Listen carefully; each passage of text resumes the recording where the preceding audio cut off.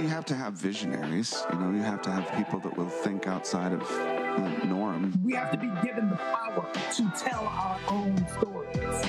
We all want to say our piece. This is a crazy time. What they care about is what it means to them. You have to not think like society thinks. This is a fight about power. Who has it and who has the right to use it? We're having a reckoning about what public safety can, should, and must look like. It's about a broader question of representation, who gets to create the images and define how we see the world. They want their voice to be heard, they have to get involved. Finally, we get to tell our truth and tell our stories like our stories matter. What's going to bring people together is equality. The love that we have for each other is the shortcut to true human happiness. You start to see how it's all connected. Every single person around the world can create a movement.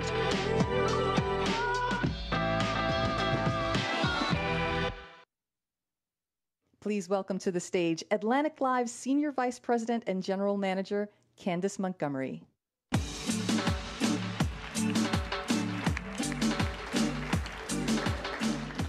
Welcome back, everyone. I hope you found the first half of programming insightful. We're excited to continue with the second half of programming to learn practices we can apply to help us do the work to build a more meaningful life. Before we get started, we want to recognize our underwriters, the John Templeton Foundation, and Tito's Handmade Vodka for supporting the Atlantic's journalism. Also, we want you to be a part of the conversation online. If you want to post on social, please use the hashtag AtlanticHappiness. And to the virtual audience, you can submit questions via the Q&A tab on your screens. Now let's get started. And now for our conversation about leading with empathy, please welcome Lisa Osborne-Ross, the U.S. CEO of Edelman, Evan Sharp, the co-founder of Pinterest, and Shelley Zalis, the CEO of the Female Quotient. Here to lead the conversation is Atlantic staff writer Annie Lowry.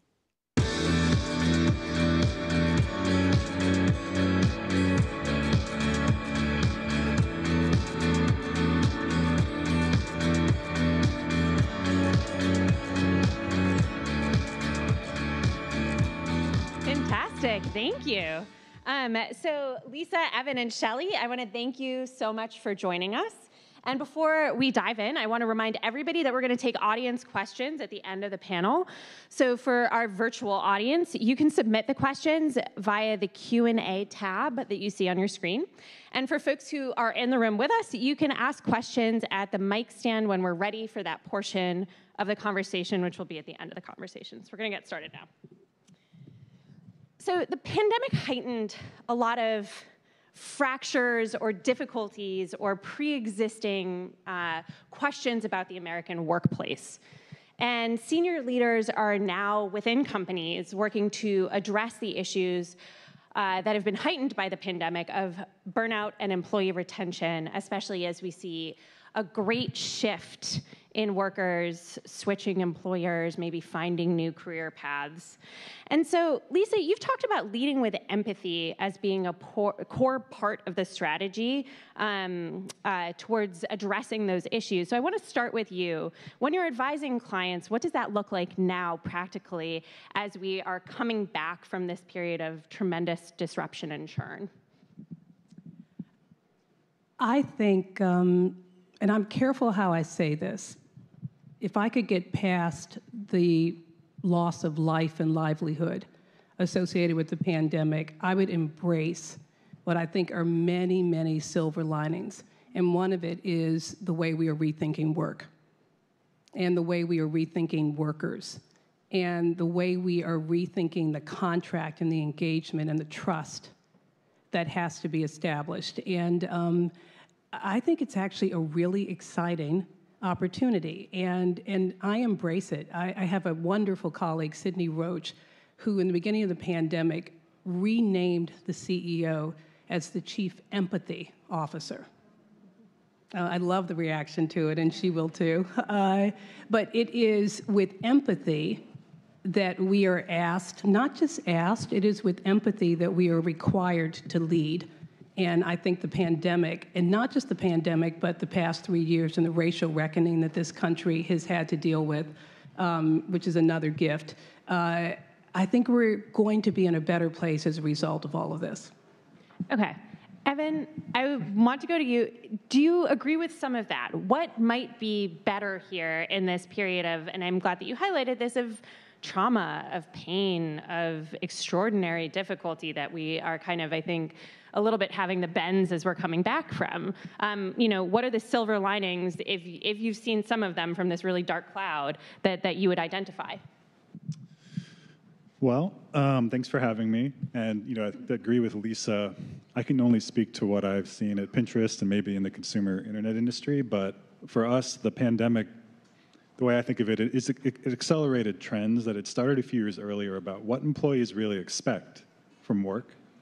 We'd seen for 5 or 6 or 7 years leading up to the pandemic, more and more employees, of course, wanting financial security, career advancement, skill development, but also now new emergent expectations around meaning and purpose, around community, around cultural leadership.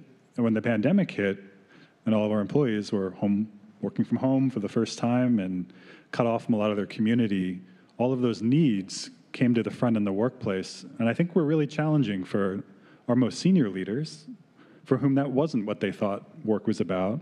And so I think the silver lining is it's a chance now for senior leaders who have worked a long time to develop their management and leadership skills to really rethink how they can be more compassionate in the way that they lead and manage their teams. Okay, Shelley, I'm going to go to you and ask you the same question. What's the kind of upshot that you might be seeing of this really horrible thing that we've all been through? I think, we keep talking about the Great Resignation, and so many women in particular are leaving the workforce in droves and in tremendous magnitude. And I think it's time to start talking about the Great Retention. And I think what's so amazing to me is we always do exit interviews. Well, it's too late. Everyone's left. So I think, it's so funny because I was with Ariana Huffington, and she always says, why do we do exit interviews? Everyone's gone, right? It's time to do the stay survey. Like, let's talk to people about what does it take to stay? And let's start looking at, not only the Great Retention, but here we are at the happiness conference. Let's go to what does it take to be happy? We all know we have one life, which includes work. So let's move beyond even retention to what does it take to be happy, and what's the aspirational opportunity. I think we have a real opportunity today. And let's wipe the slate clean and think about closing the door of what's wrong, and let's open the door of what can be right. And I think we have a real opportunity right now.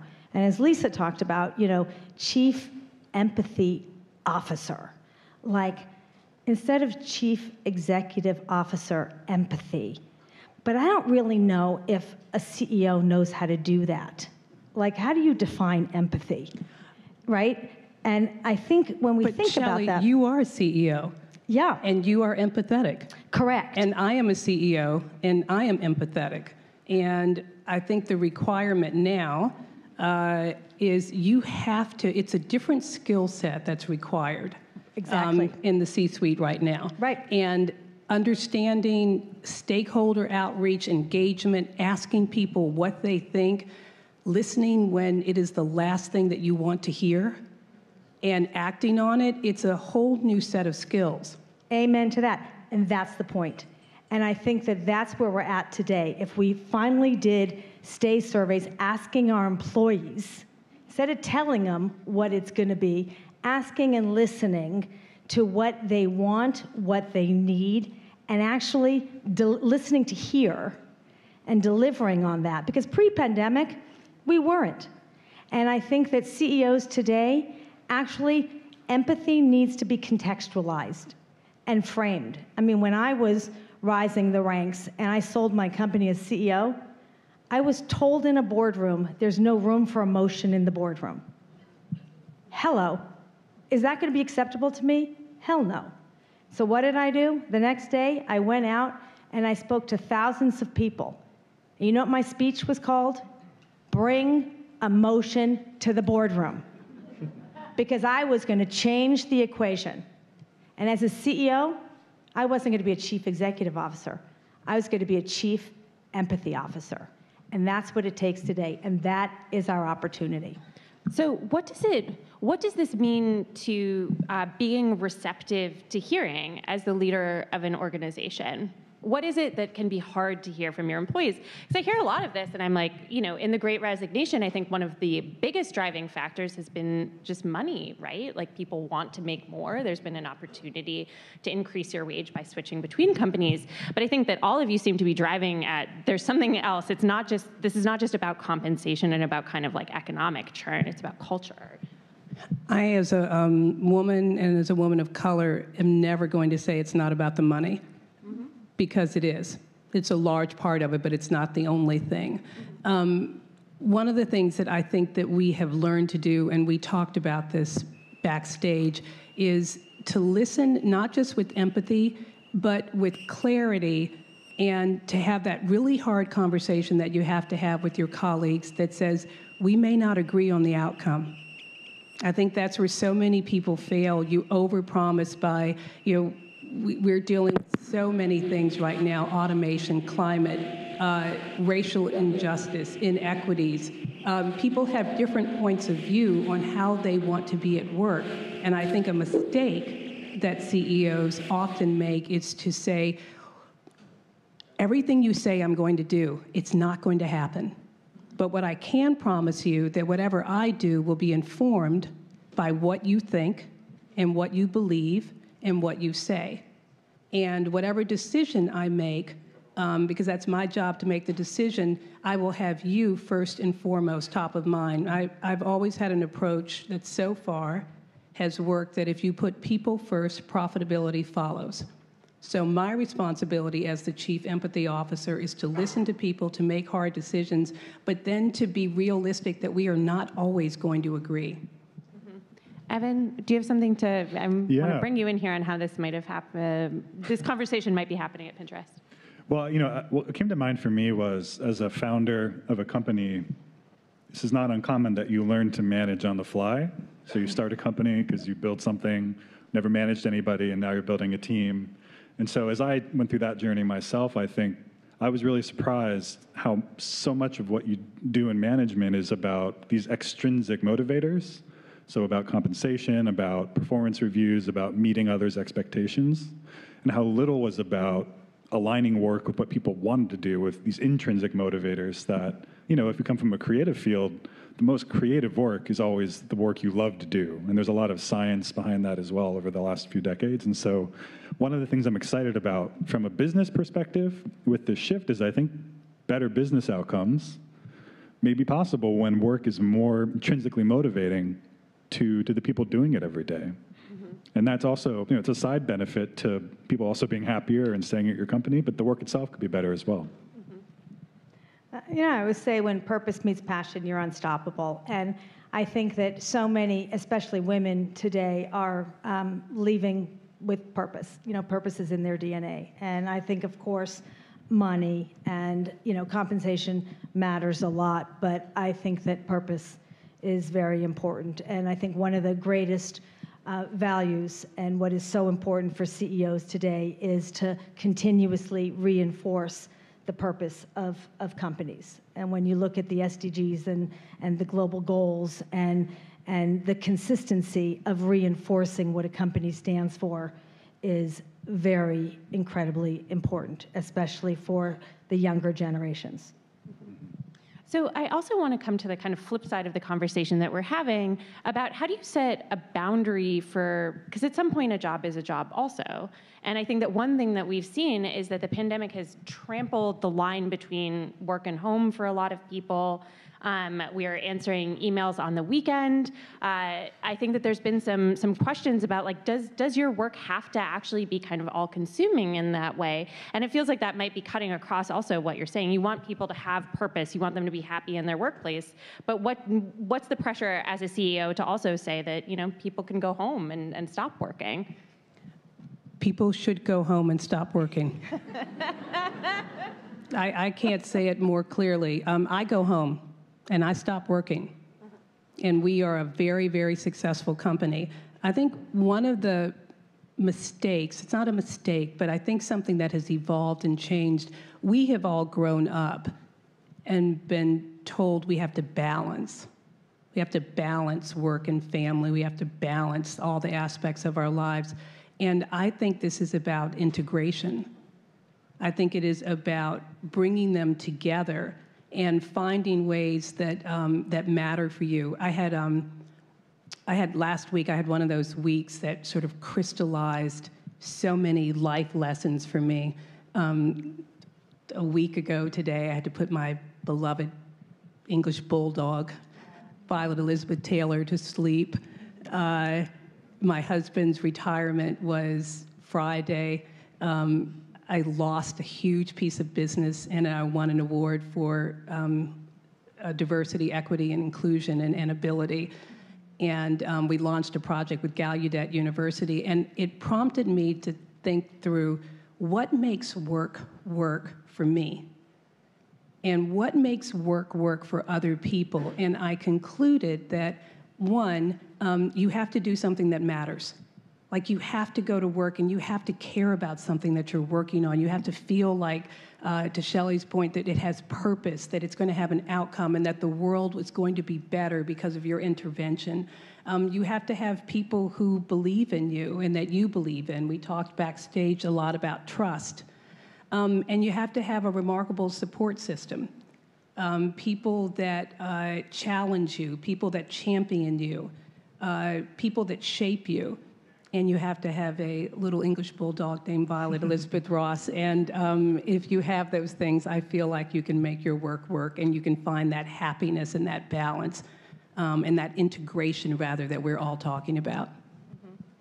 Evan, do you have thoughts on, I know that your company went remote and came back, and is now, a lot of folks are still remote. So I'm wondering, again, in this climate in which we're still blurring work and home, how does leadership, how do you set that boundary for leadership? It's hard to beat Lisa's answer, I think, but a friend of mine, Dr. Keltner, who's speaking tomorrow, he defined meaning to me as being in relation to the forces larger than yourself, and I really like that. And I think for me, the pandemic hit when my daughter was just about 1.5, so I was sort of forced to be home, like a lot of people, with my child, and was forced to be in contact with a force larger than myself on many dimensions, on the work version of that, on the personal version of that. And so, I don't have an answer better than Lisa's about how to integrate the two. I think the integration is what's happening right now. Mm-hmm.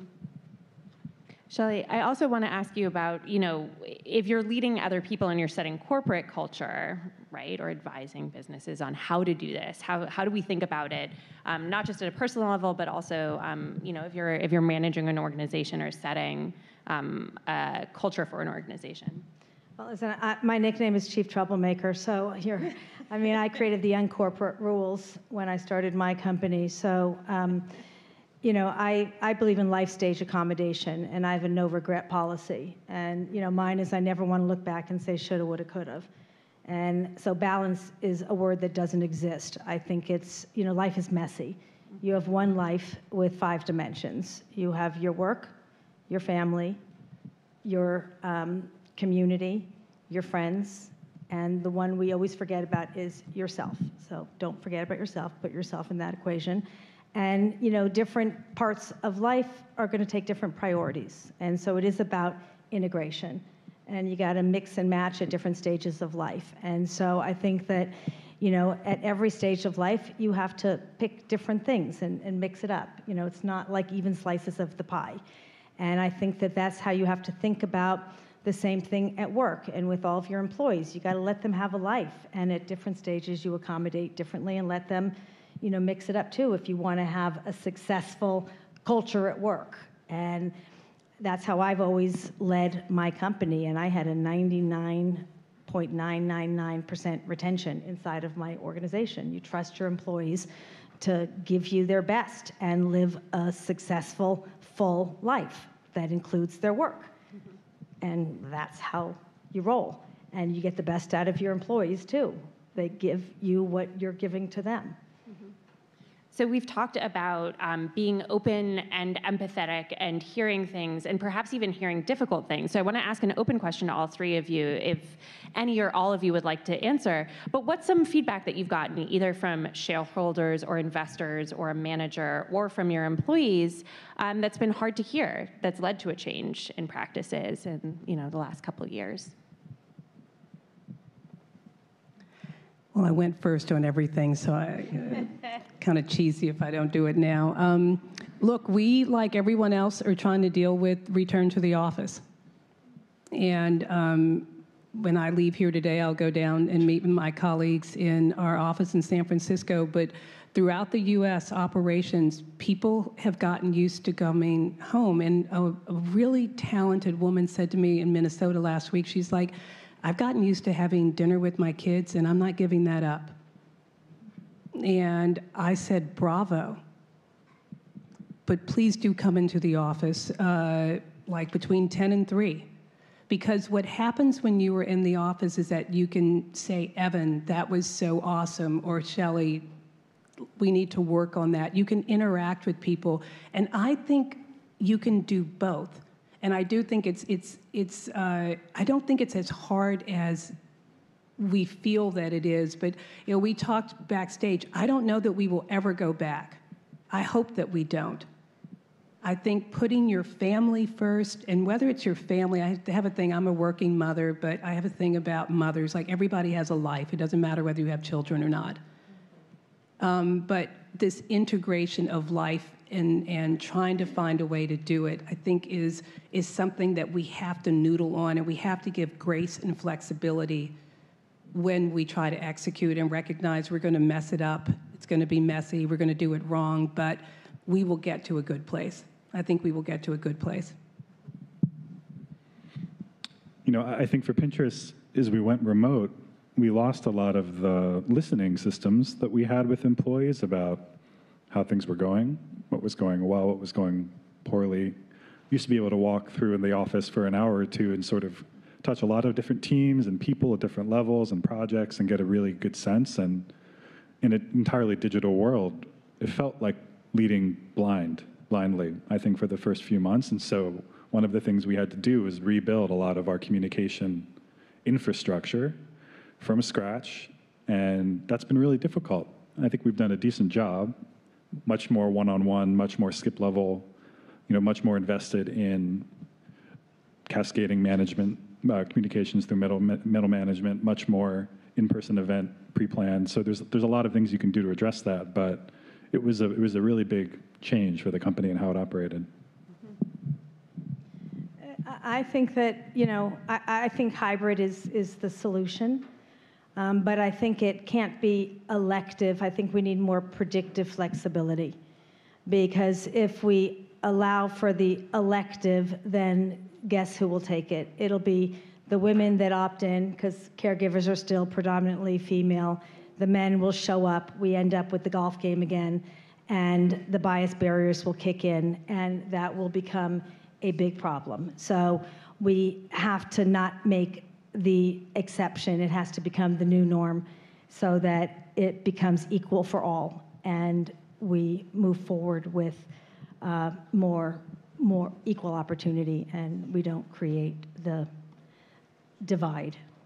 It's an interesting thing that you point out, that you can imagine a difficult scenario that might arise if the parents never come into the office, and the folks who have the time, and not just, I think that completely right, not just parents, they're probably just one obvious category, but the people who have more pressures outside of the office and more responsibilities outside of the office don't come in.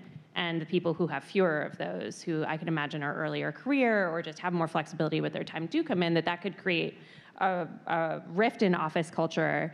So I'm wondering, right, like, to what extent is tailoring to each individual something that's good to do versus setting those principles? That feels like an impossibly hard question, but I'm also interested to hear how people are grappling with that. I think what you've touched on is, and I'm intrigued by this live question, I believe that empathy is hugely important. I wonder, though, if the topic we're also talking about is having emotional intelligence. And for me, I think sometimes we just overthink these things. this is all about being human. This is literally understanding if you can come in and it makes sense, come in. I talk about being present with purpose. So if there is a reason for you to be in the office, come to the office. But if you're working on a proposal or doing something, you're going to be sitting with your headphones, you can do that at home. But a lot of it is just the way we interact with each other has got to be based on humanity. Some of it is like just manners.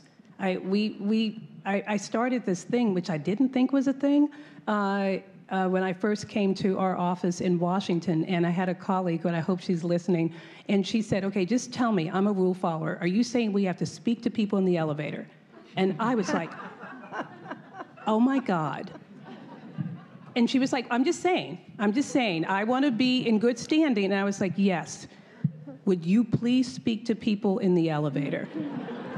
And in doing so, you might find out what they're working on, what they're really good at, what their strengths are, if they're struggling, and that is your job as a manager to be engaged. But that's just like humanity. That's just like manners. And I think if we leaned into that, a lot of these things would be so much easier, and giving each other the grace that, look, I'm going to mess up. I'm going to make the wrong decision. I'm going to make a mistake, and so are you, but let's keep it moving. And I think if we just were more kind to each other, which is rooted in trust, which I think leads to happiness, we would be a lot better off. I actually think it's also redefining the interviewing process, because I actually think sometimes we're even interviewing for the wrong things. Like, I hire for passion, train for skill, because I think it creates a more human, how we're hiring our employees. You know, unless you want to be a doctor, lawyer, or an accountant, I think skill might come into play a little bit more. So other than that, but that's how you get a better culture, right? So we have to rethink even how we are hiring people, by the way, just FYI. Sorry, your turn. Thank you.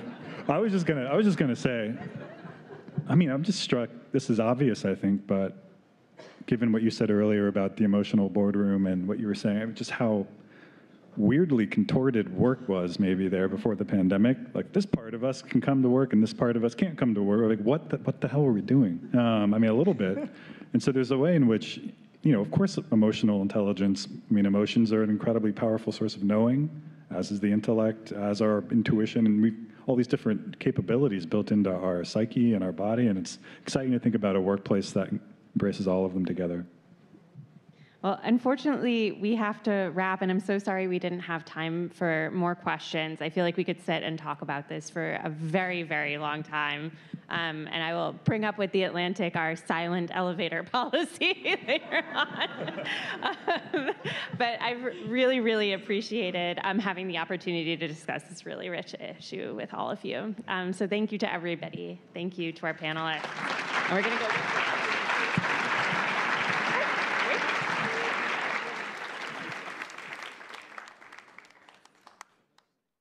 And now for a session produced by our underwriter, Tito's Handmade Vodka, please welcome Amy Lukin, the chief joyologist of Tito's Handmade Vodka.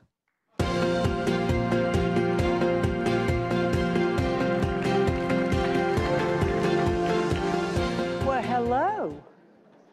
So, how do we scale happiness? The Nordic countries seem to have figured this thing out. We have plenty of research that tells us how happiness is created. So where should we begin? What if I told you a crazy idea? What if business had the capacity to scale happiness?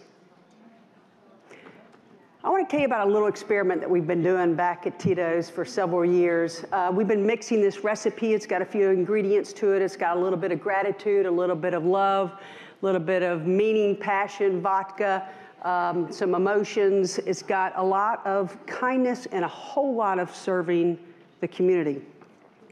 It started 25 years ago when Tito Beverage, yes, his last name is Beverage and he is in the beverage industry, was invited down to bartend at a charity event. At the end of the night, the charity came to him and was just crying, hugging, thanking him for showing up. He was overwhelmed with gratitude. And so that night, what he did, he decided, you know what? He told all the employees, anytime a charity in your community is doing something good for the community, the answer is yes to free vodka. Give it to them. Because that night, he realized they were doing something good for the community, and he got to do good with them. And he was overwhelmed with gratitude. His hopes were that his employees might also feel that gratitude, and that maybe that they would get connected to their communities and start to have more meaning in their jobs. But that's not where the experiment started. The experiment started actually in 2015. Tito walks in and he says, I've been thinking, I wonder if we put more love out into the world, would love come back to us? I'm like, good question. And he goes, well, let's just do an experiment. He said, why don't we just flatten the marketing budget and triple the philanthropy budget? And I said, whoa now, big boy. And his theory was, why not take the profits of the company and give it back to the communities that grew the brand to begin with? And so he came out again to all of us and he said, find your passion and wrap a Tito's label around it. Which meant, go out and find those nonprofits in your community that mean something to you and figure out how to wrap it into your business. So the Joy Budget was designed that day. And the Joy Budget is basically a little pot of gold that each one of us have, a little bit of money that we can find the causes that mean the most to us, and we can support them with his money. So an example of this would be Johnny Gaffney in New York. Johnny and his sister was diagnosed with lupus. So Johnny's mother and his sister were on a walk for cure for lupus in New York. They wore bucket hats because if you're familiar with lupus, those with lupus have severe sun sensitivity. And they named their team Unconditional Love. Well, the hats were so popular on the walk, everybody wanted one, so Johnny came up with the idea, let's produce lots of hats, sell them, and donate the proceeds back to lupus. Well, Johnny now gets to use his Joy Budget to match all of the funds that he's raised at these charity events to give back to lupus. Talking about a way to find purpose on your job and wrapping a Tito's label around it. This Joy Budget has become so popular that we started with a couple hundred charity events a year. Now we're doing several thousand charity events a year. Giving has become contagious. Now, the next thing, though, we decided to start to stir in another ingredient to it. We wanted to build in some other good rituals, habits to the culture. So we came up with 20 or more rule. And that means when 20 or more of us are gathered for a meeting, no matter if it's local, regional, national, we've got to build in 2 hours of community service into the agenda. So you can have several hundred service projects going on around the country. Now, what happened with this, we were not expecting. Our hardcore, competitive liquor sales reps started to turn into mush. Their hearts started opening. They started having more compassion. They were more empathetic. They would call in tears talking about the lives they had changed that day versus how much they had sold. The other thing that started to happen that we weren't expecting was after the gratitude started growing in the company, more compassion started growing, people really felt like they had purpose in their job. Innovation started happening all over the place. Beth Belante has been rescuing dogs all of her life, but she took her passion from her childhood days and turned it into a mission at the office. She designed what's called Vodka for Dog People. It's our most popular program to date. You can go into hotels, restaurants, bars across the country for a yappy hour, bring your dog in, have a Tito's, and everybody gets to raise money for the local shelter. Okay, so the culture is growing, it's shifting, it's just rocking along, COVID hits, and it was a no-brainer. We sent our employees home March 13th. By March 22nd, the employees came up with the best innovation of how to give back. They shut down some of the bottling lines from the vodka. They turned it into hand sanitizer lines. They produced, at the end of the program, nearly 1,300 tons of hand sanitizer. The sales reps would get this hand sanitizer from the distillery and quickly distribute it to the first responders, hospitals, nursing homes, nonprofits. These three were head of the distribution at the distillery. They didn't really feel like they were making a difference. They were making a difference. So,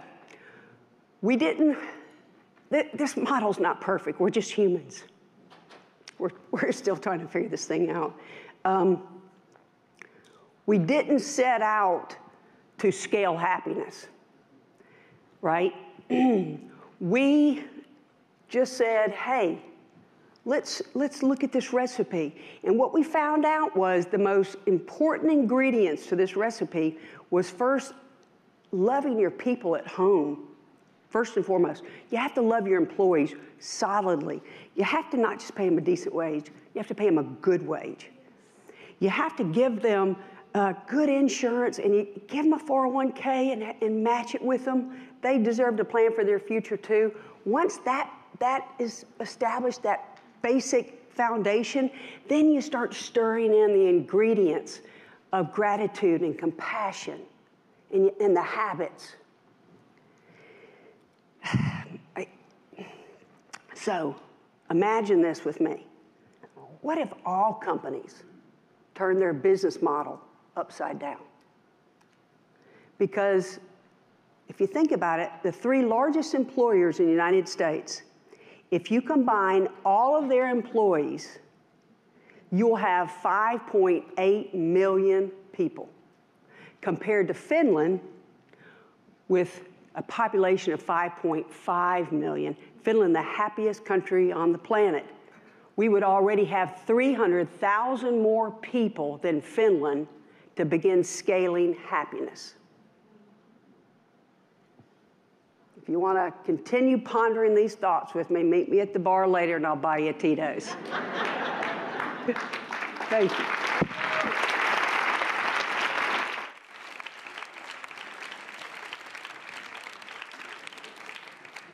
And now for a special sneak peek at Ken Burns' PBS documentary, Hiding in Plain Sight, Youth Mental Illness.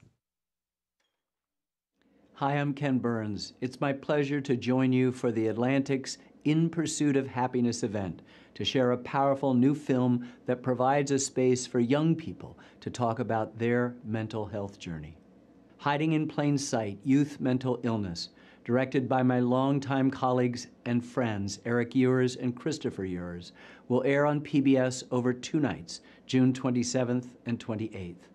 The clips today highlight just a few of the powerful stories shared by the more than 20 young people interviewed as part of the film.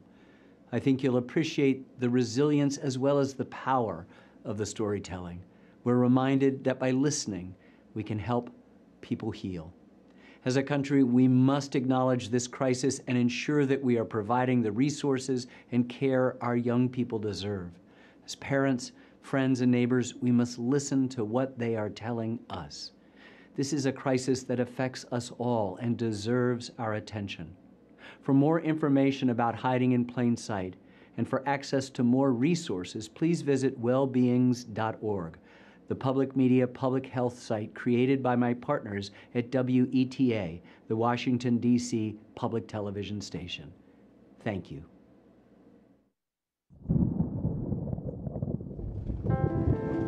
I couldn't make sense of the emotions. Why am I acting this way? When I'm mad on the inside, I'm mad on the outside. When feelings really interfere with their everyday ability to live, that's a challenge. I feel very unmotivated, disinterested. I had so many emotions that I had to deal with. You may have a hard time identifying that something is wrong. It's not cute to be popping pills every day and overdose this many times. I just didn't want to talk about it. I just wanted to leave it alone. At that age, how are you ever going to admit, I can't see past tomorrow? These are the chronic issues of early life. Why are so many kids having these issues? Everybody's got their own story. These are the journeys of more than 20 young Americans from all over the country and all walks of life, who have struggled with thoughts and feelings that have troubled and at times overwhelmed them. They share what they have learned about themselves, their families, and the world they live in. You're fighting this fight that you truly have no idea whether you're going to win or not. Stay strong in your resolve, because you're worth it. They speak for many of us. They speak to all of us.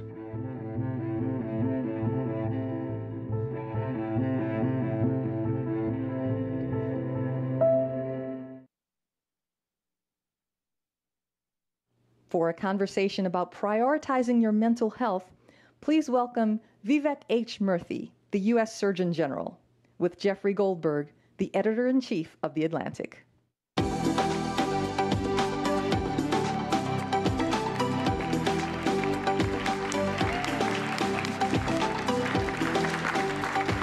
Thank you. Thanks very much. Glad to see so many of you here. Thank you very much for coming all the way to Half Moon Bay. Tell us first, if you don't mind, what is a Surgeon General?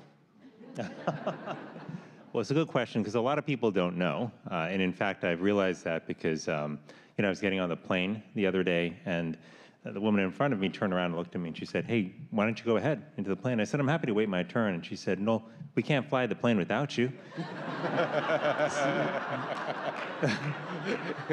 This happens not uncommonly, but I will tell you that, and I also, many people think I spend all my days just stamping bottles of, of alcohol and boxes of cigarettes with warning labels, but there are in fact two key jobs that the Surgeon General has. One is to oversee the U.S. Public Health Service Commission Corps, which is one of our 8 uniformed services in the U.S. government, and the one solely dedicated to health. So we have 6,000 officers who are nurses, doctors, physical therapists, pharmacists. We send them around the country during times of emergency, including COVID-19.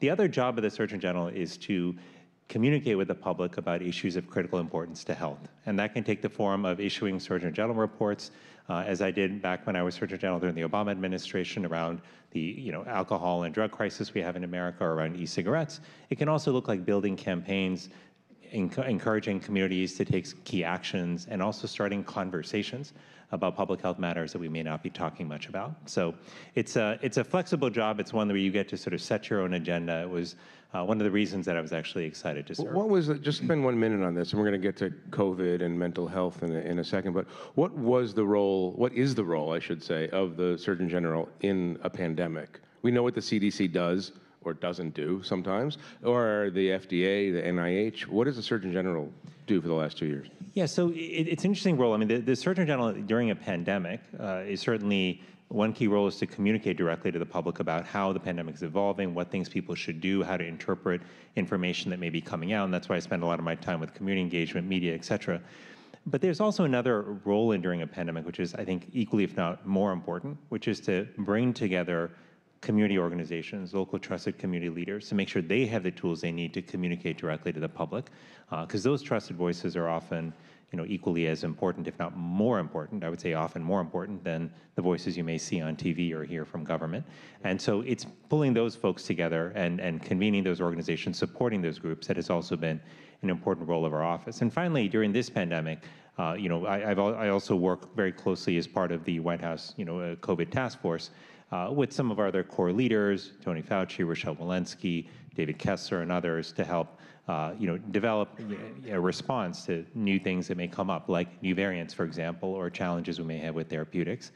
I will just say, all of this that I'm describing to you is technical work, but there's something deeper that I feel each and every day when I serve in this uniform. At least something happens once a day where I pause and I reflect on just how incredibly fortunate and lucky I am to have the opportunity to serve at a time like this. I was not the most likely person to serve as a Surgeon General. My grandfather, was a poor farmer in a small village in India. My father should have been a farmer. I should have been a farmer. I should have been growing mangoes, coconuts, and tamarind, if probability dictated life. But the fact that my parents were able to come to this country, that I was able to get support and help from public school teachers, that I was later asked to serve in government. I mean, this is one of the few countries in the world where the President of the United States, would ask this grandson of a poor farmer from India to look out for the health of an entire nation. That's the promise of America, and I'm just so deeply grateful for it. Right. Talk about, so we know that Tony Fauci's job is infection control, right? We know what FDA does. You as Surgeon General, it's a little bit of a bully pulpit, and it also looks at issues in a more 360 kind of way. That's a gentle preface to a question about what we might have done wrong during the pandemic. We're talking a lot about depression, about social recession, about all kinds of mental health dilemmas that not only young people, but a lot of young people are experiencing. If you go back 2 years and do it again, what should we have done differently to take into account other factors besides infection control? Well, it's not only an important question, it's a necessary question. We should be doing this kind of review of our response efforts to understand what did we do well, what didn't we do right that we need to do differently. And to say what we should do differently, I just want to be clear, is different from blaming folks who took those initial steps. I recognize that in the first year of the pandemic, when President Trump was in office, when his team was responding to the pandemic, I know just from my own experience with Ebola and Zika that sometimes in that fog of war, you're trying to make the best decisions you can with limited information, and you do the best you can. But I think in retrospect, a couple of things I think we would have perhaps approached it a bit differently. I think one is I think more transparent and a more deliberate conversation about the benefits and also downsides of some of the precautions that we were taking. So for example, take school closures. Many schools in the spring of 2020 closed down because they were worried, right? And and I understand why that happened. There was this virus spreading. We didn't know fully the consequences for our children. We wanted to be safe. We wanted to protect their lives. But then there became a question of, well, when does the balance shift toward it harming kids, in terms of not being in school? How does it affecting their learning, affecting their social, emotional health and well-being? And I think those conversations were, if I had my druthers, we would have those in a more robust way, in a more transparent way with more people at the table. This is one of those things where to make a decision on a precaution, you don't just need public health leaders at the table. You need people who represent education. You need teachers at the table. You need parents also participating in those conversations. And collectively, you have to make a decision about how to move forward. Lastly, just say that this requires something which I worry we have in short supply in our country right now, which is it requires trust. Trust between individuals and public health institutions and government. Because in the absence of that trust, decision-making bodies will worry that any wrong move, any repercussions will result in tremendous criticism, blowback, pushback, et cetera. And that, I worry, makes our institutions sometimes more risk-averse than they should be. Let me just ask one follow-up to something you said. You said you should have, among other people, the teachers at the table. But wasn't it the teachers' unions that played a disproportionate role in keeping schools closed as long as they did? Well, I think that, we certainly had, there were multiple phases of the pandemic, keep in mind. In the first year, when schools were closed, there were many voices that were sharing their point of view. What was less clear to me as an outsider, somebody who's not in government at the time, is who was actually at the table helping make these decisions. That was hard to understand from the outside. What I can tell you, after President Biden took office and when we all came in, one of the things he actually said to all of us very early on, even before he was sworn in, is he said, we have to make it a priority to get our kids back to school in person. We've got to do that as safely as we can. But he, and at that point, many of us had seen what the negative repercussions were for our children. Now, as safely as possible is the key phrase here, because there were things we could do to make it safer, and we knew how to take those measures. But again, this comes back to the trust issue and also to the broader issue of misinformation, because at that point, there was so much misinformation that was floating around, and misinformation also prospers and thrives in an environment where there is mistrust and polarization. At that time, it became much, much harder to have a real conversation with people about the importance of taking those precautions. So masks in schools became polarizing. Even testing in some cases in schools became polarizing. These measures which my kids were using during the pandemic in their school to keep them safe and which we wanted for all kids. So while there's a lot technically that we might think of that we could do differently, to me, to truly safeguard against the next pandemic, some of the key issues we have to work on are addressing misinformation and rebuilding trust in the public. I wanted to ask you that. The lack of trust in institutions that previously, FDA, CDC, for instance, had high regard across partisan lines, that seems potentially disastrous. What can you do specifically to reach 30, 40% of Americans who now have a kind of comprehensive distrust for federal government institutions and also, by the way, science? I mean, you have the bully pulpit. You've got the handsome uniform. You're flying the plane, as it were. Well, for everyone's benefit, you should know that I do not, in fact, fly planes. So it's a good thing from a public health perspective. But I think that there are a couple of things that are important here. One is to know that trust is easily lost but not easily regained. It takes time. It takes a lot of effort. I don't think that you regain trust by putting glossy ads on TV, or redressing your website. I think the way you do it is severalfold. One is you've got to communicate clearly, consistently, and transparently with the public about issues that are sometimes thorny, sometimes where you don't have the answers. I think about this very much in the way that I think about doctoring. There were times as a doctor where I didn't know what a patient's diagnosis was, where I maybe knew the diagnosis, but I didn't know how we could treat their illness, or where we didn't have a medication to treat them. And in those moments, I didn't, hide in the closet and say, well, when we figure it out, then we'll come and talk to the patient. No, you have to have the conversations with the public and be honest and open about what you know, what you don't know. But the other thing we have to recognize is that trust has also flowed much more locally.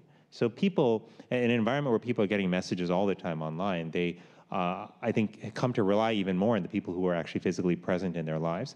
Now, I think about this with regard to the Public Health Service Commission Corps that I lead in particular, which I think can be a powerful vehicle to rebuild that trust, because we have officers in locations all around the country. They are serving, they're career individuals, they are not political appointees. They know their communities, and if we can strengthen those relationships with their communities such that when somebody thinking, when a public crisis arises, someone is thinking, okay, well, who's a public health officer in my community who's been here for years, who I know? Let me ask them for their advice because I'm confused by what I'm hearing online.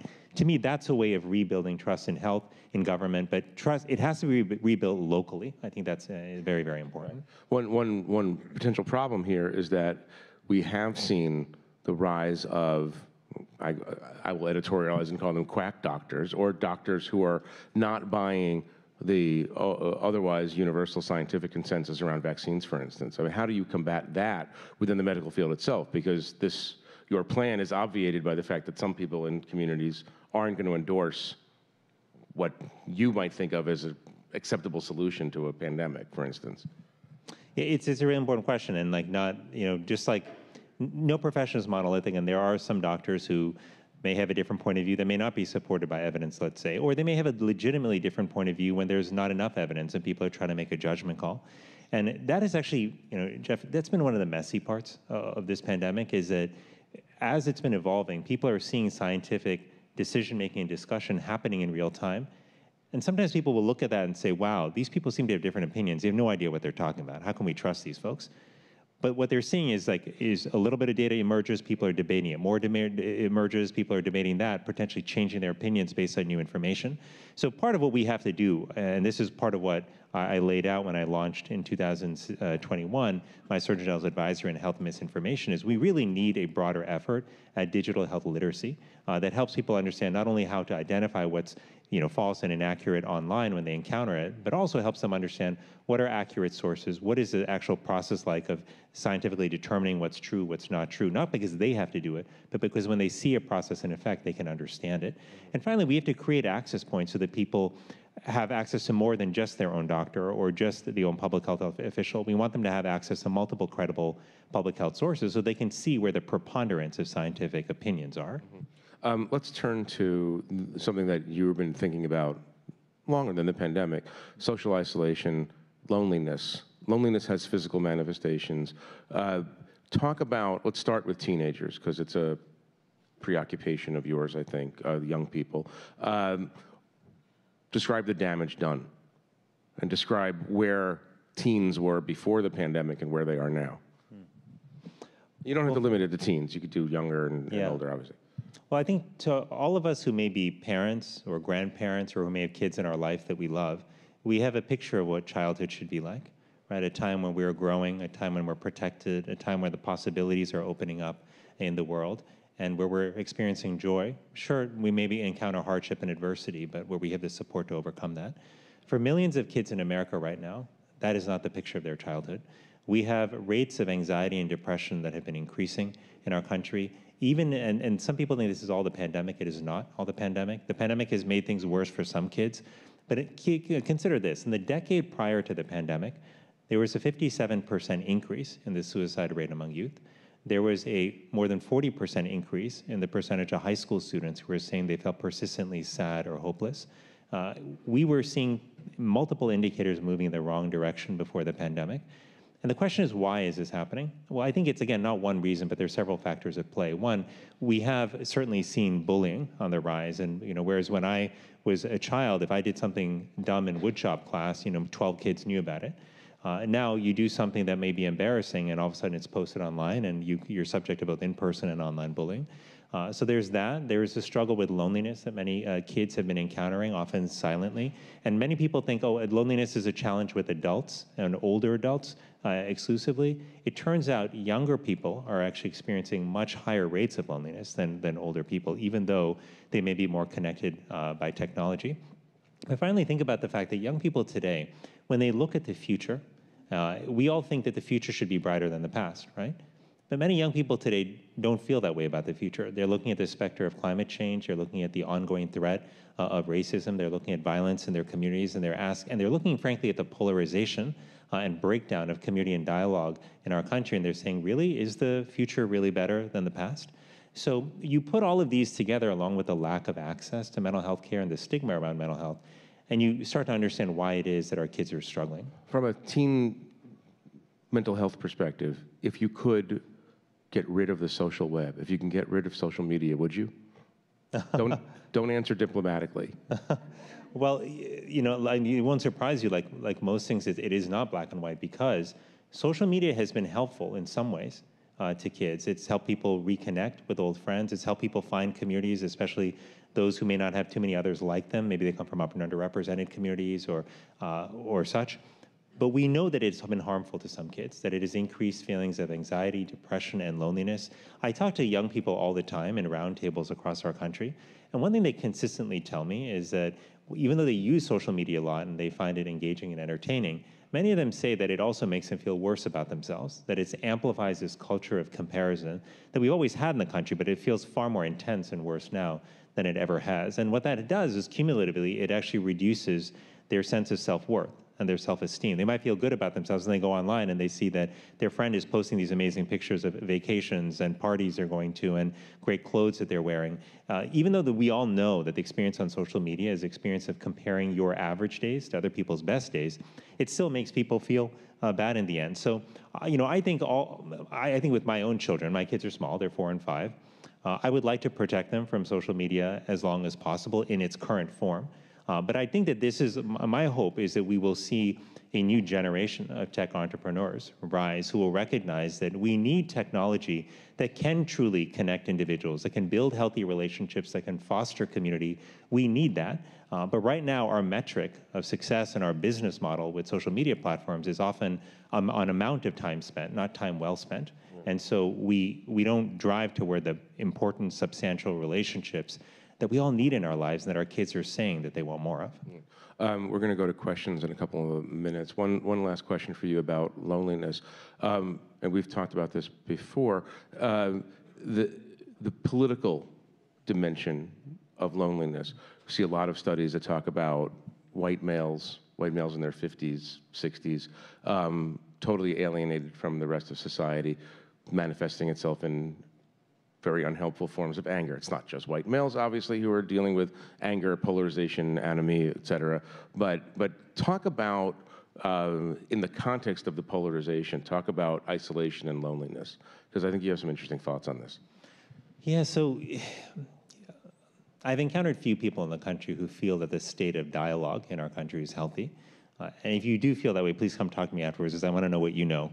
But it's a real challenge. But it turns out that the loneliness and isolation plays into this. It's a very interesting thing biologically, that when we are separated from other people, when we feel lonely, that actually puts us into a state of hypervigilance, where we are more likely to perceive threats where they don't exist. And you might think, well, that's strange. Why isn't that? Wouldn't we want to welcome people in when we're lonely? Well, no, it turns out if you think that thousands of years ago when we were hunters and gatherers, if you were separated from your group, that meant you were more likely to get attacked by a predator, right? So you wanted to be hypervigilant. Even if there was a 1% chance that that twig cracking behind you was a predator, you wanted to interpret it as such and react accordingly.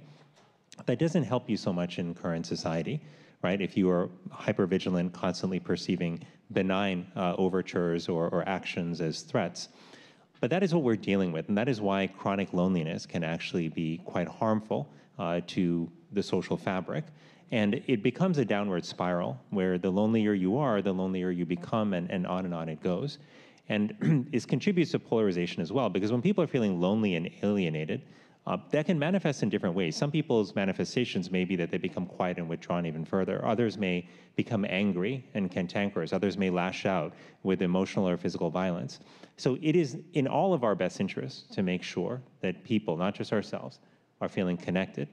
You know, I just also want to say just the last thing on this point, because this is so important. Addressing loneliness is about more than alleviating a bad feeling. Like we have seen now in study after study that people who struggle with loneliness, that's associated with an increased risk not only of anxiety and depression, but also of heart disease, of premature death, of dementia, of sleep disturbances, and on the list goes. But it turns out that our relationships with one another are extraordinarily healing. And I say this as a doctor who's prescribed many medicines over the years. There's a place for medicine, there's a place for technologies in helping us when we're ill. But positive, healthy relationships, these heal always. And it reminds me that we all have the power to be healers, not because we have an MD or an RN after our name, but because we were born with the ability to give and receive love. That is our most powerful, powerful gift as human beings. And I believe in this moment, where so many people in our country are in pain, when we're experiencing so much division, when so many people are feeling alone and alienated, especially our children, we are called upon to find those gifts again, to use them to build connection in our lives, in our institutions, in our communities, so that we can all collectively heal.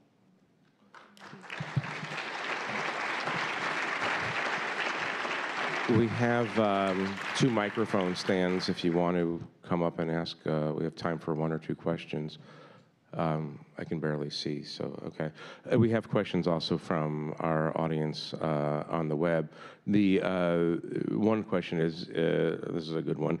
Emerging from the pandemic, what resources and tactics can we use to address loneliness and the mental health crisis? I mean, what can the government do to stop this? We can address loneliness on 3 levels, like on a policy, institutional, and individual level. From a policy perspective, the government identifying loneliness and social connection as a priority, identifying the rebuilding of community and connection as a strategic objective for the nation is powerful. The government can also invest in research in these spaces, lay out a strategic plan for how to address this. This is actually part of what our office is working on, the Office of the Surgeon General. There'll be more to come on that in the coming months. But on an institutional perspective, if you run an organization, whether it's 5 people or 500 people, the culture that you create in that organization is powerful in terms of giving people a sense of connection to one another. And we know that when people feel connected in the workplace, they are more productive. They tend to stay at work as opposed to dropping out of that workforce. They tend to be more creative as well. So it has benefits, but there's small things that we can do to help people develop relationships with one another, get to know one another as human beings, not just for their skill sets. And finally, at an individual level, we also have to recognize that there are decisions each of us are making every day about how we spend our time, attention, and energy. And the question that we have to ask ourselves is, what's driving those decisions? Is it people or is it something else? And I will admit to you that I have lived much of my life, despite everything I'm telling you right now, I have lived much of my life making those decisions primarily driven by work, not driven by people. And during the pandemic, and in actually the year preceding that, I came to realize just how much that had hurt me. Because in 2019, in President's Day weekend, it was about a year and a half after, almost 2 years after I was out of my time as Surgeon General, the first time around, I ended up in the emergency room with my daughter, who was 1 year old, because we had noticed that day that she had stopped putting weight on her right leg. She was 1 year old, and we didn't know what was going on. We examined her and quickly saw that she would not let us straighten the leg. And so my wife is a doctor as well, and our minds went to the worst places. You know, what could be happening here? Is there like a rapidly evolving infection? So we took her to the emergency room. And while the doctors were trying to figure out what was going on, I still remember the feeling of sitting there in that emergency room and feeling so profoundly alone. Because I had come out of my time as Surgeon General, having put all of my time into work, thinking, oh, this is a once-in-a-lifetime opportunity. I've got to prioritize work. I had neglected my relationships with friends. I had, even the time I had with family, I was immersed in my devices. I wasn't paying attention to them. And at that moment, when I needed community more than ever, I felt like I didn't have the right to reach out to the people in my life. And it was a scary time for us. You know, we ultimately found that she did, in fact, have an abscess, a collection of bacteria in her leg, and she had to get emergency surgery to get the abscess drained. And it was just an incredibly painful experience for us. But in the days that followed, what I saw was the community that I thought I had lost come to life. You know, I saw friends who just heard about what was happening, reach out. My mother and my mother-in-law both came in and to town to help out. Even the strangers at the hospital who didn't know us stepped in to lift us up. And I was reminded of just how powerful our human connections are in our lives. And so, especially as we come through this difficult pandemic, where our relationships have been tested, we've been separated from many people we love, the choice that we have today, the decision we have to make as a society, is going forward, do we want to build a truly people-centered society where our relationships, our foundation of well-being are strong because we've invested in them, because we've chosen to prioritize people and where we put our time, attention, and energy. You know, I'll just say this, Jeff. If I, coming out of residency training, if I had told the folks at work that I was moving to a small town in America where I didn't know anybody, but where they miraculously offered to make me the chair of the Department of Medicine straight out of training, people would have said, wow, that's incredible, great career move, you're doing great for yourself. If I instead said, you know, I'm moving to a small town in America where I don't have a job yet, but my family is there, and my old friends are there, so I'm just going to settle there and look for work, people would have said, wow, he had so much promise, such great ambitions, and I guess he's just given up. To me, that is symptomatic, and I had internalized that value system, but I want my children and your children and all of our children to grow up knowing that their self-worth is not dependent on how much wealth they acquire, how much power they acquire, how fancy their job title is, or how famous they are. I want them to know that their worth is based on that fundamental ability to give and receive love, to serve one another, to build relationships that heal. If we do that, our kids will be well. Let me go to this one question here, and then we're going to wrap up. You might have just started to answer that question, but I'm an internist and hospitalist and part of a multi-state hospital medicine practice.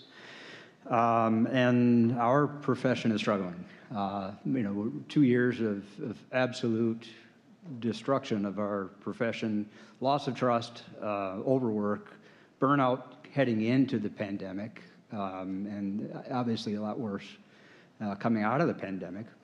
How do we as healthcare leaders start to resuscitate our profession? Probably warrants its own 2-day conference, but I'd love to I'd love to hear your thoughts about the steps that we should be taking as leaders of the healthcare system. Well, gosh, thank you so much, sir, for that question and also for your service during the pandemic. I'm deeply worried about our colleagues. You know, I'm deeply worried about our colleagues in medicine and nursing in the medical and public health professions. They're burning out in extraordinary numbers, and I'm hearing from more and more people in the community who are saying, hey, I can't see my doctor anymore because she or he has dropped out of the workforce, they're no longer practicing, they closed. And it's because people are burning out. I worry that people in the general public don't fully understand how this crisis of burnout is already starting to affect their ability to get routine care, not just care for COVID, but their routine care. This is actually an initiative that we are launching, something around, an area that we're launching an initiative around that will very soon, so we'll have a lot to say there. But a couple of things I would just point out that we have to do as a country. Number one, we've got to recognize that making access to mental health services available for people in the health professions is essential. And people assume, oh, if you're in the health professions, you've got ready access. That's not true necessarily. A lot of people don't, and even if they have insurance coverage, they don't have the ability to actually go and see a provider when they're working 60, 80, 90 hours a week. The second thing we have to do, though, is within our institutions, we have to create a culture where it's okay to ask for help. It's okay to take time and seek that help, and where we actually make it readily available where people are. And many people say it's still not permissible to take that time. And then third, we've got to look at the work itself, of clinicians. We have, over the years, I think, taken the relationship between healthcare professionals and their patients for granted. And we've said, okay, we can just continue to pile more regulatory requirements, more paperwork. We can put electronic health records in front of you that are really designed for billing, but make you go through a gazillion different steps that often don't have a lot to do with patient care. And we can do that because you'll somehow figure it all out. But it's taking a toll on that connection, that relationship. I remember a patient once telling me when I was rounding on her in the morning with my team, she pulled me aside at the end. She said, "Can I just ask you, you guys come and you visit me in the morning, and then you come back around in the afternoon, but I don't see you in between. Are you guys out golfing? Like, what are you doing?" And I was heartbroken because I was thinking, like, this whole team is dealing with all of the paperwork and other regulatory requirements that they have to do while trying to take care of a patient. But patients and doctors both want to be together. But finally, it comes back to this connection and community piece as well. The rate of loneliness among doctors is actually higher than in the general population. And it's surprising because you might think, well, aren't doctors surrounded by colleagues and patients all day? When you are, it's actually not the case. And I think part of what we have to do is think, how do we intentionally rebuild a sense of community and mutual support within our healthcare institutions? Because as human beings, we can tolerate a tremendous amount, like when we are working together and supported. When we are on our own, that changes dramatically. And there are far too many clinicians who are feeling profoundly isolated in their work right now. We are out of time, unfortunately. I do have one question that I wanted to ask you for a long time, which is this. When you go to your own doctor and your doctor says, "Vivek, your cholesterol," do you respond by saying, "I'm the Surgeon General of the United States. No one tells me what to do with my health"? Or tell me about your relationship with your own doctor. What is that like? Well, it's funny you ask, because I literally just went to see my primary care doctor 2 days ago, and one of the things we were talking about was cholesterol. No, I talked to your primary care doctor a couple of days ago. Yeah. The electronic medical records are not that safe. Okay. No, but it's a funny thing. Like, as a doctor, like, sometimes the last people you want to have is your patients or other doctors, because you don't know like how much you're going to second guess things, etc. And I do have my own opinions about things, but I've run it through my head so many times that sometimes I just want to know what somebody who's not biased, by my own baggage, has to say. So that's actually why I really appreciate having a primary care doctor and who can just help me make some decisions, and then I can move forward with it. But I don't envy my doctor because. I don't think I'm an easy patient. So, well, thank you very, very much. Appreciate your time here today. Thank you all. Thank you all. Thank you.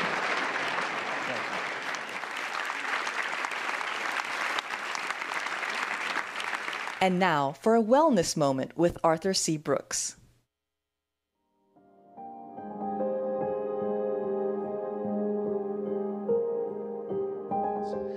Today's exercise is called extrinsic versus intrinsic goals. So to start, there are two kinds of goals, extrinsic goals and intrinsic goals. What are extrinsic goals? Well, money, power, and fame, basically. These are the things that the world rewards you with. They're the rewards that you get from the outside. Hence, they're called extrinsic. Intrinsic goals, on the other hand, are goals that give you deep-rooted satisfaction or intrinsic satisfaction. It comes from inside you. Intrinsic goals are most often involving good human relationships with families and friends and a romantic partner, or maybe even a relationship with the divine. Today's exercise is geared toward helping us migrate away from the extrinsic goals in our lives and toward the intrinsic goals. And it's an exercise that has 3 steps. Here's step one. Imagine yourself in 5 years. So let's say you're 27 years old. Imagine the 32-year-old version of yourself. Imagine what you're doing, what you're thinking. If you're 57 years old like me, then think of the 62-year-old version of yourself, which I'm doing right now because I'm recommending it, and frankly, it's kind of freaking me out here a little bit, so I'm gonna have to take a moment. Anyway, back to you. The 5 years older version of yourself is happy. I don't have to tell you what that means. You know what that means. You're a happy person. Now comes step two. I want you to list 5 things that are actually making you happy 5 years from now. Okay, now, this might sound like it's impossible, but it isn't. You know perfectly well the kinds of forces that would bring you authentic happiness, don't you? They're probably not the 5 things that you've always thought about the most, the things in your bucket list, you know, flying in a hot air balloon or having a fancy timeshare in Belize. That's not on your top 5. Think about the 5 things that are the reason that you're the happy version of you in 5 years. Now, I want you to put them in order. 1, 2, 3, 4, 5, where 1 is the force on your life that's bringing you the most joy 5 years from now, and 5 is good, but it's not 1. Okay, now what are they? The extrinsic stuff, practically guaranteed, is going to be 4 and 5, or 3, 4, and 5, or something like that. And 1 and 2 is going to be relationships. It's going to be love. It's going to be intrinsic. It's going to be your ability to maintain the type of love that you actually crave, isn't it? Yeah, well, me too. Now, what do we have? We have a happy version of you, and we have the list of the 5 things in order that are going to make it so. And this leads us to step 3. You need to manage number 1 and 2. Are you right now? If you want to get to that, you want to get to the top 2 things on your list 5 years from now so you can be the happy version of you in 5 years, you better be actively managing number 1 and 2 on your list. Are you? You might not be. I've taught this to a lot of people, and I find that most people aren't. I find that most people are managing number 4 and 5 on their list. Why? Because they're easier to manage. Because they're physical things, because they're tangible things, because they're extrinsic things. They're easier to imagine, and so they're easier to conceive of and get, and we manage what we can see. But those aren't the most important things. So this is really step 3 and the most important part of all, which is taking action to start managing to number 1 and 2 on your list. The love that you want in your life, this spiritual journey that you're yearning for in your life, it's not going to make itself happen. It's not going to manage itself. You need to manage it. Now, do this exercise once a week for a month and think how it's changing your priorities, and then do it for the rest of the year. I guarantee you your priorities are going to change because you're going to give more attention to the things that really matter. You're going to be thinking about them. You're going to be thinking about ways to develop them. You will start to reap the joy from the kinds of things that's number 1 and 2. The journey toward those things turns out to be the real secret to happiness. And you're going to be doing the kinds of things that Dr. Murthy talked about in this episode. What you focus on more is what you will manage going forward, and you'll become a more intrinsically motivated person, reaping the happiness rewards.